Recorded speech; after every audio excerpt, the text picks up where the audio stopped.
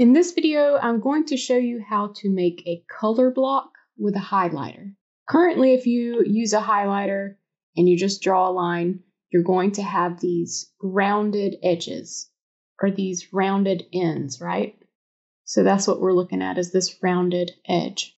And there is a subtle difference if you want to use this on a smaller scale, but you can get a more boxy type highlighter. It still has rounded corners, but it's a little more boxy than this completely rounded end of the highlighter itself. So let's go ahead and make a box. Now, if you draw and hold and you just miss it by a little bit, oh, I did it correctly that time. I'm going to show you what might happen. If you don't connect the corners, then you might get a shape that is not going to work for this. So you do need to make sure that you connect the corners. And then if you tap on it with your finger, you'll get a perfect rectangular box. Okay? So what we're going to do is, because this is going to be a horizontal element, we're going to touch just in the middle like that. And then we're going to lasso it and resize it until it is as tall as we want it to be. So I want to get it about right there. And then you tap the highlighter, and once again, you can stretch it out. Now, there is one little tricky thing that happens in GoodNotes. Whenever you resize something, it does tilt a little bit. So I want to get it perfectly straight, so I'm going to re-tilt it. That is how you make a highlighter box. Now, you can also use this highlighter box to block off parts of your schedule to use color blocking.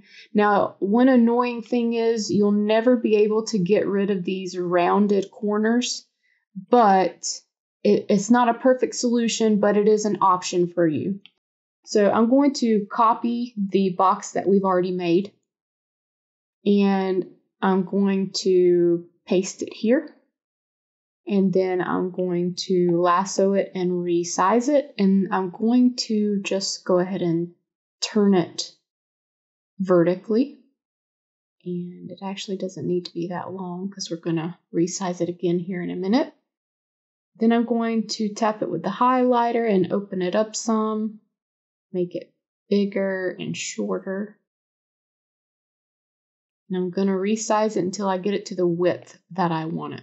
Just going to be about right there. I'm going to tap on highlighter again and adjust that box until it surrounds only the area that I want to color code. And again, it did tilt a little bit, so I want to get that perfectly straight. I'm just lining it up with my dots, and that's pretty good. So then I'm going to make sure it's adjusted properly here. And then all I have to do is copy and paste and use that over and over again.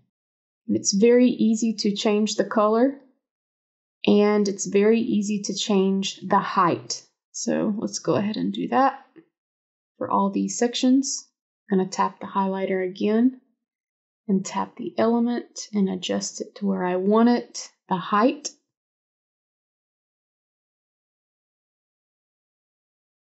Okay, and then I can come back in and lasso it with only the handwriting option selected in the lasso tool. Hit color and change it to any color I want. And there you go. That's how you color block using a highlighter. Just use that resize tool, and then you can easily adjust it. Hope you found this helpful. Enjoy! Hello everyone, I'm Brooke, and I make digital planners and notebooks. You can find my online shop at brookebot.com. If you enjoyed this video, please leave me a big old thumbs up by tapping that like button, and subscribe to my YouTube channel so that I can bring you more videos like this in the future. Thanks for watching! I'll see you next time.